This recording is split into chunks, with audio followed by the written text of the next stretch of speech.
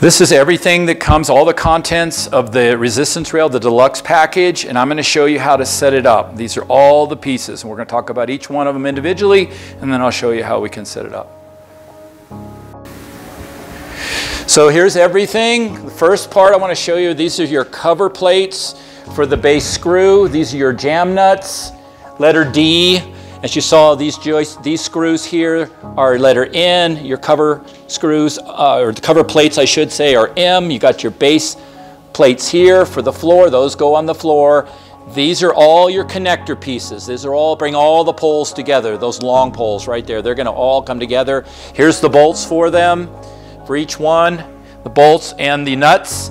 Over here you have your top plates. This is the part that goes on the ceiling. You can see with the top plate it has rubber on the top, and that's for that reason. Couple holes here which will accept these joist screws. Letter P. These are your horizontal rails. You can see they have the covers on them, which makes them different than your vertical poles. These go on the horizontal, these go on the vertical. These horizontals connect with those connector pieces. Everything comes together, and these are your extender pieces, which will get you from 8 to 9 foot. This is the resistance rail all laid out. It's going to come in a box, of course. The first thing I would do is get it all out of the box and lay it out like this. You'll also have an inventory sheet that will have all the labels with the C, the F, the H, and so forth, telling you exactly what you should have. Make sure you have it all before you start, and you're ready to go. So now we're going to actually set up the product. The first thing you have to do, obviously, is determine where you want the product. In this case, it's in a garage, my garage, and we're going to set it up right in here. So the first thing you have to do, obviously, you're going to need a ladder, and you're going to need a tape measure, and you're going to have to measure your ceiling heights. Now, one thing I noticed that I hadn't noticed before is garages are built such that they slope down. So your ceiling is going to be a little lower here as opposed to 5 feet away where the other vertical pole will be. It'll be a few inches higher at that point. So we'll get all the way up here. This is the best way I've found to measure. You go from the top, get up here, and then you just measure right up to the top. And this is 112 inches, or basically, let's see, 9 foot, essentially 5 inches, excuse me. So 9 foot, 5 inches, or 112 inches, which is easier for me.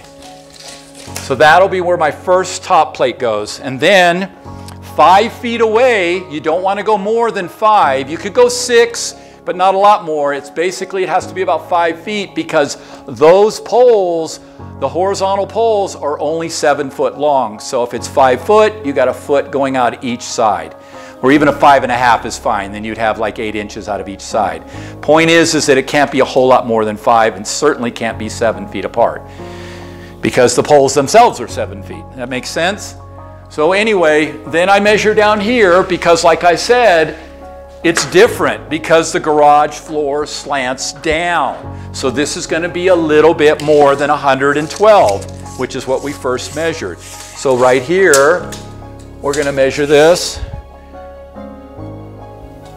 And it's, well, it's like 113, so it's not a whole lot different. But nonetheless, you're right at a little over 9 feet. So the poles are set up, the extender pieces are set up so that we can do that. So we know we got to have at least pretty darn close to 112 inches.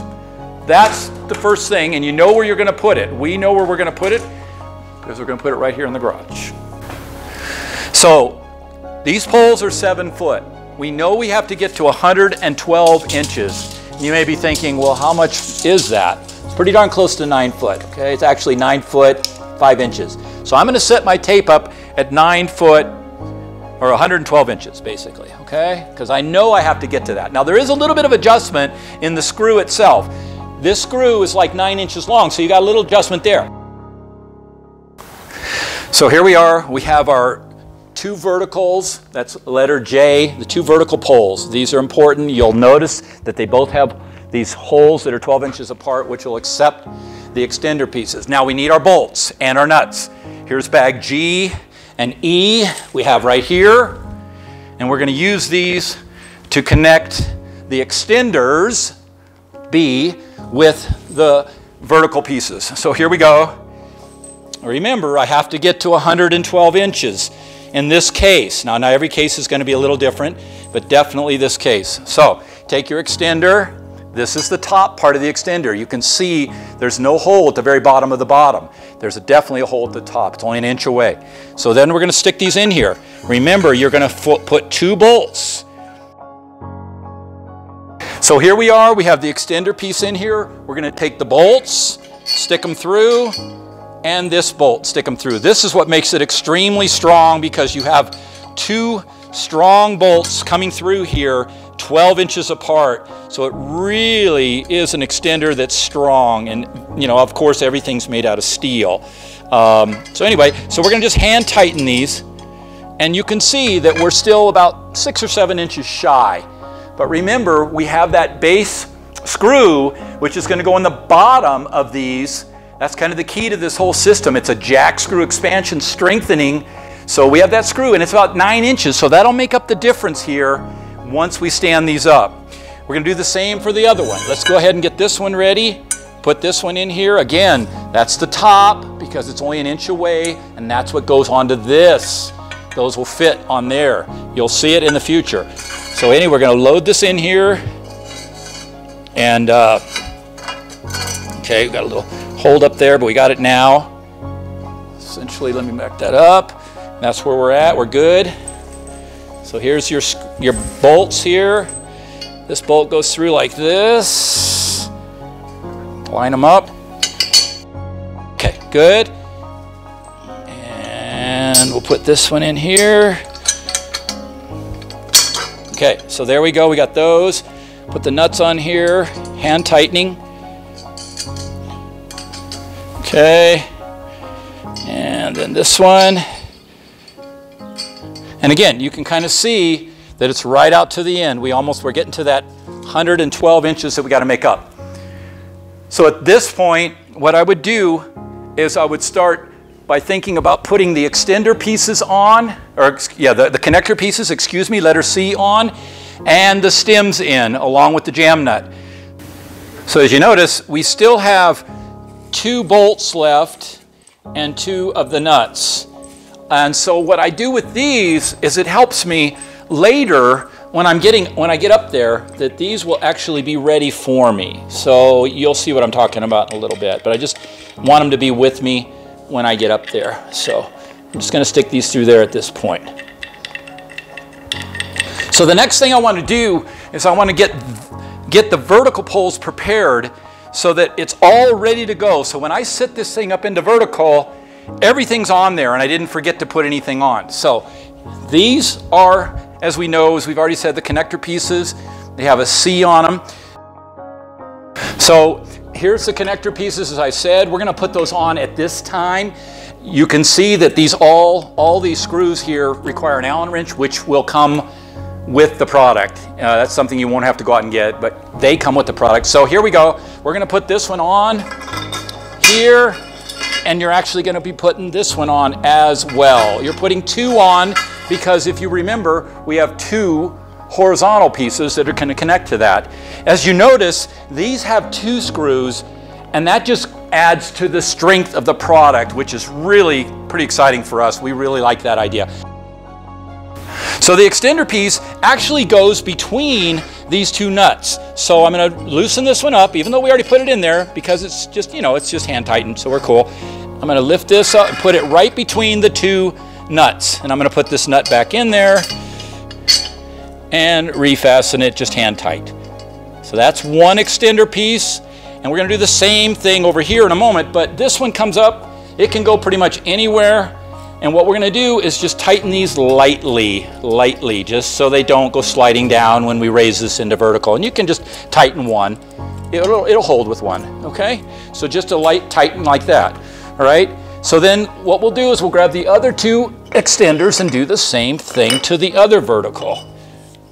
Okay, or these are connectors, I call them extenders, sorry. Connector pieces. So here we go, going in like this, and in like this. You notice the screws up top, so it's easy to tighten when we get to that point.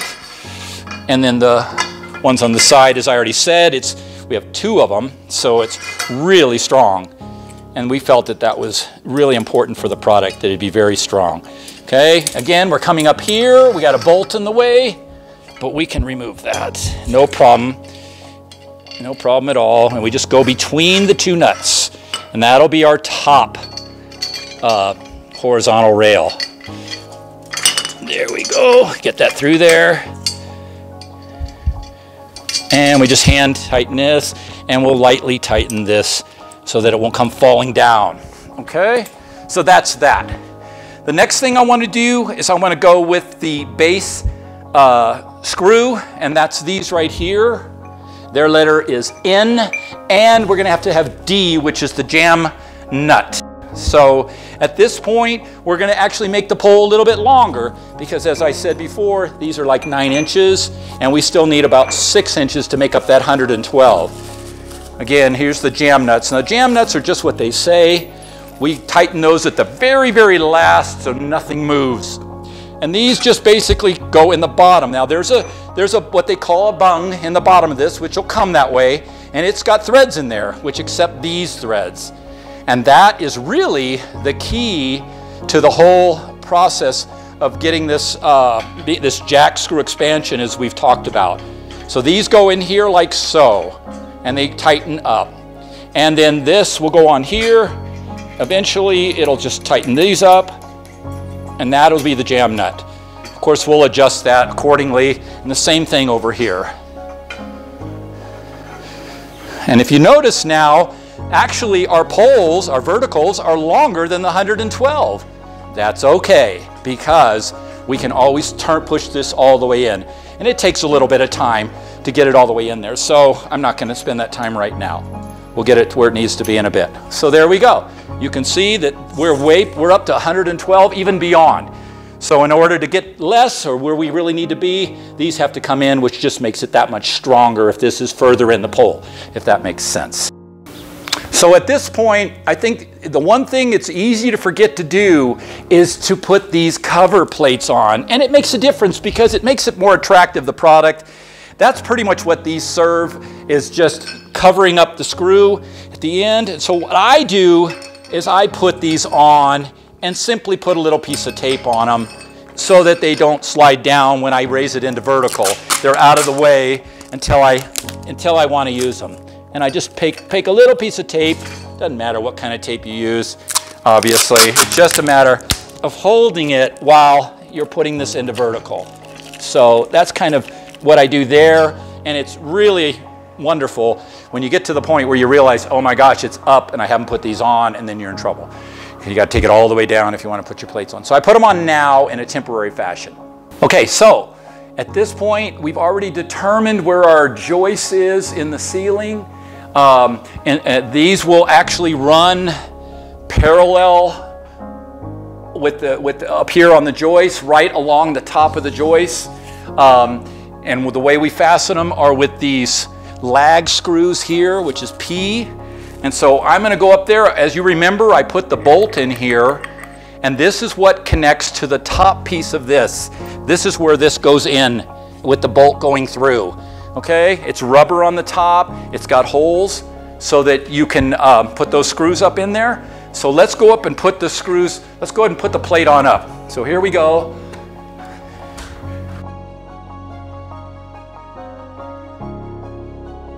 So we need 2 of the lag screws to go up here. All right, I already have it marked in regards to this, so we're good to go. This should go right about there. And I'll get it started a little bit so it'll hold it. Remember, I'm right on the joist, so that, you know, obviously, if you're going to be tightening this up, you want to hit right on the joist.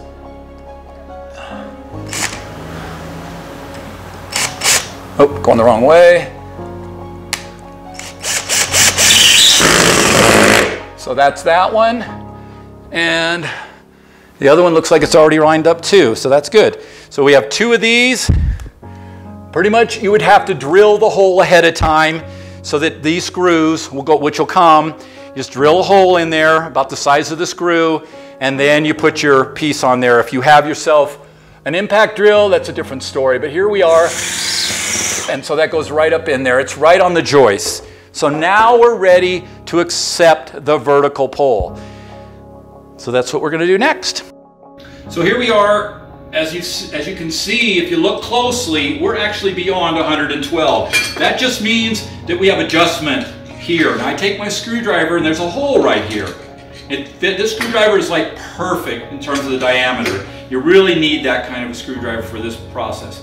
And then you simply just screw it in, you know, and they just go right on in. They're really machined well. That is, these base screws are really machined well. So they just go right on in. We want to give ourselves enough room to clear that little stem up there on the top. So we don't want it to be exactly 112. We probably want it to be more like about 100 and maybe 10, 9, 8, somewhere in there, because we can always take it out more. Now if this gets in your way, just keep it out of your way, because once that goes up to the top, it'll jam and it won't go any further. That's why it's a jam nut. So anyway, that's pretty much it. I can measure this at this point and see where I'm at. That should be right at the end of this, of course, and it is. And you can see 112 is like right here. So we got ourselves about 3 inches of play here, and that's important when you're putting it up, because that stem itself coming off there is about 2.5 inches. So you got to give yourself a little room to get it up on there and get that bolt through there, and that's what we're going to do right now. So here we are. What I'm going to do at this point, I want to point out that the joist is already screwed in. As you know, we put those lag screws in there, joist screws, excuse me. Have it all right on the joist that's there. At this point, we want to take this bolt out, okay? So we're taking it out. We're going to set it right here because we're going to need it in just a minute. And I'm going to get the vertical and put it up on there. And also one other thing is we got to get that letter H bottom plate. So here we are. Here is the bottom plate. This is kind of a cool little plate because it's all steel, but on the bottom it's rubber. And that's great because if you have different floorings other than this concrete flooring, like carpet, even your wood floors, the pergos and all that kind of stuff, no problem. Be a little careful if it's tile, because you want to put it in the middle of the tile. You don't want to crack your tile. But I don't think that's going to happen. So anyway, here it is. We go basically as best you can from eyeball, because that's where the pole is going to be. So at this point, I'm going to grab the vertical pole and we're going to start setting it up. So now we have our vertical pole. We know it's really close, like 100 and, I don't know, about 109 inches. So it's less than 112, which we got to get to, which we've already established. Taking you over here. Now remember, this is heavy. This is all steel, so, you know, I know you guys are mostly athletes who are going to be dealing with this, so it's okay. Anyway, you see that top hole? It's going to go right up here. I'm going to put it right on there. The beauty is, I don't need anybody to help me. I can just put it right there and get up on the ladder. So here I go. I'm going to get up on the ladder here and get my bolt. So I get my bolt here. Now I got to raise this up to get to the hole. And I stick it through there. And the beauty is once you do that, it starts to plumb itself. In other words, you find out exactly it's straight up and down at that point. So we have the bolt in, but don't forget to put your nut in, which you won't. You'll go back up there, and it's just a matter of you know, tightening everything up once it's in place. But it's there. These are hand tightened. These are hand tightened. This is just semi-tightened. Everything is hanging there. And the more this hangs, it's just going to plumb up. It'll be straight up and down, which is kind of sweet, which you'll see in a moment here. So you can see how far off I was on my plate. If you look down here, you have to line this up now where you get it right about there. And we'll just let that kind of sit there for a minute and kind of plumb up. One thing I didn't mention, which is really kind of important, and this is going to be included with the product, this is a magnet. I think they call it an earth magnet, but basically it's going to find the nails that are in the drywall that are into the joist. And if you can't find your joist, you just use one of these, and like I say, it connects right there. And you can see that is right in line with the joist that we lined up on. I'm sure even if I went over here, I could find it again. And you can, there it is. So there you go. You got it both ways. You know the joist is right there, no question. Now that this is plumb, of course, we'll check it with a level in a minute, but now that this is plumb, we're ready to just basically move this exactly or as close to exactly as you can, and then you can start screwing it down. And you just, now you remember there's like 8 inches, 9 inches up in here, so you got plenty to play with at 9 foot.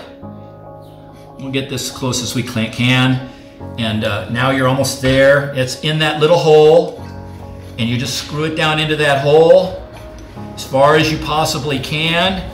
Now this is important, what I'm about ready to say. When you tighten this up with this screwdriver, you really want to crank it down.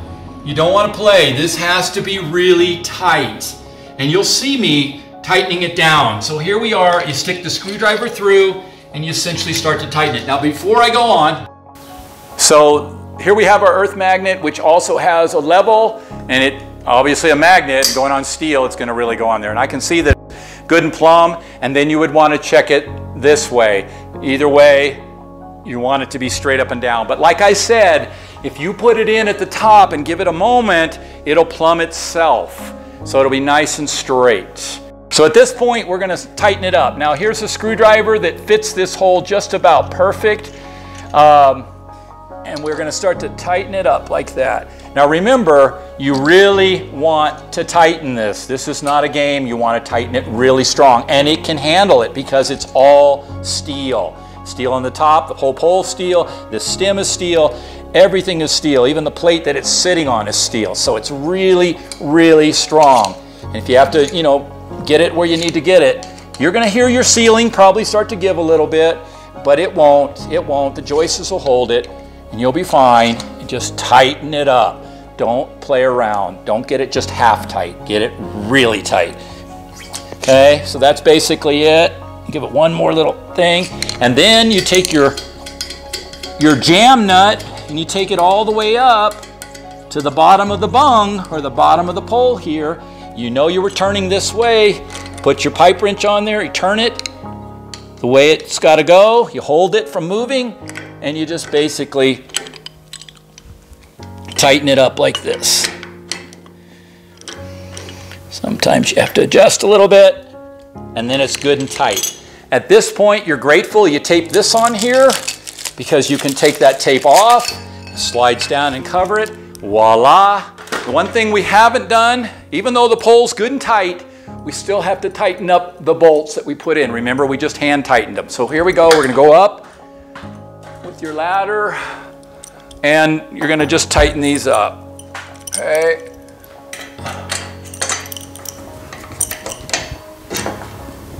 Okay. You got to kind of hold both sides because otherwise they're going to move on you. So you just tighten them up.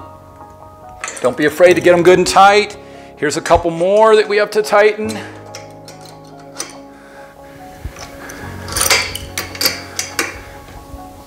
That's got that tight. That's what's holding the extender piece. Here's another one that's holding the extender piece. Get that one good and tight. That's good and tight. Now that extender piece is on there. These aren't tight yet, but that's okay. We'll get to that. So what we did, we set this one up. We did the exact same thing for this pole. Now they're 5 foot apart, 5 foot 6 inches apart, which is fine because remember, the horizontal bars are a 7 foot. So we have to have a little bit extending out as we go through the connector pieces.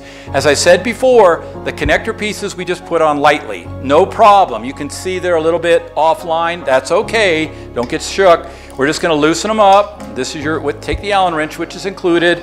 Put this down, maybe, I don't know, about here, wherever you want them. That's the beauty of it. But don't tighten them up real tight. Just a little bit. Just a little bit. We're not quite ready to really jam them up. We will, but not quite yet. Now this one we're going to line up. It doesn't have to be perfect. You can see the difference between the two bottoms. You just tighten it up a little. Now they're both on the same side.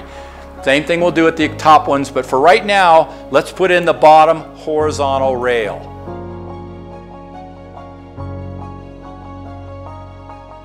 Here's our horizontal rail. It's 7 foot long, as I said. These poles are approximately 5.5 feet apart. That's where we're going to do now. We didn't tighten them up real tight, And there's a reason for that, because we want to be able to move them while we're getting this in here. And that's kind of nice. You can just move them a little bit and get them right on in there, and then you can line them up basically 6 or 7 inches out each side. And that's pretty nice. And at this point, if you want to, you can tighten this all up. But I think what I'm going to do first is go to the top rail. So the bottom connectors are in, and now we're going to deal with the top connectors. So we're going up the ladder a little bit. I'm going to put these connectors, as you notice, the bottom one is facing away from me, and the top one is going to be facing towards me. It's already there. Everything's fine with that one. But I do have to turn that one. You can see it's going the wrong way. So let's go down here, no problem. Step up on here. These aren't even that tight, so I can actually turn them by hand and just put it right there. I would not tighten it at this point. You can see that they're about level. You can see the difference between where the nuts are and down. So we're pretty much good there.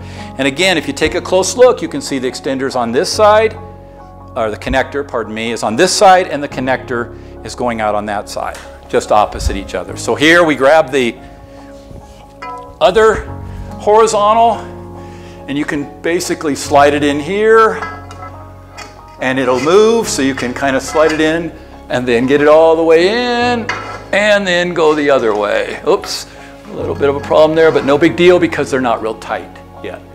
Okay, and at this point, it's time to tighten everything up. I would probably start with these on here. Get these tightened up. And again, like I said, an Allen wrench will be included. That's the exact size you need for this particular tightening. And this is all you would need the Allen wrench really for, is the tightening of the connector pieces. And you can tighten this since you're here. Kind of nice to have the ladder so you can get up here a little higher, make sure it's really tight. And then you go around and tighten them all. So that's it. We got the resistance rail all installed. It's extremely strong. It's all steel. It comes together with 4 poles. The only difference if you get the standard product versus the Deluxe, you don't get this particular rail. However, having said that, it does come with the connector pieces so you can move the bar accordingly. But with the Deluxe, you get everything here. You have tons of space to work. I mean, we could have moved this into the middle even more, but we got it 5 feet from the walls. It's right outside this door. Anytime I want to come out here, I can work out for 5-10 minutes and do anything I want. I can use the product itself to do push-ups on, do tricep work. You can move this up, get underneath of it and do things. It's fantastic. So included with the resistance rail are basically 4 tools. The Allen wrench, the 2 boxed-in wrenches, which will basically be dealing with these nuts, and you're going to get the stud finder, which actually has a level on it for the plumbing of the pole. In addition, we recommend that you have a drill. You also have a tape measure, should be about 25-foot tape measure at least, and then you have your pipe wrench and your screwdriver to tighten that bottom screw. Those don't come with it. Those are what we recommend in order to do the job.